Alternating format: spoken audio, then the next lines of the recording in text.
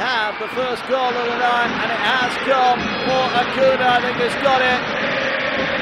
And that goal comes out of absolutely nothing for Tanque Sisley. A chance, and the subs are in there celebrating. The manager looks on quite calm. But it is Acuña, his 5th goal of the season. And Tanque Sisley have stolen the lead here against Nacional. And it's Héctor Acuña with the goal. Ball over the top. Looks to be nothing on here. Another error at the back. They didn't clear it. The ball comes in, and it's a great diving header. And what a finish that is. That's a man full of confidence for Acuña.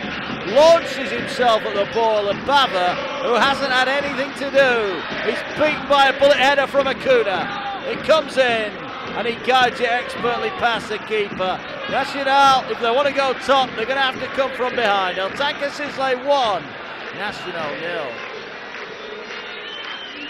If you want to make sure you see all our goals, features and expert analysis, then remember that you have to subscribe. So press that little button right now.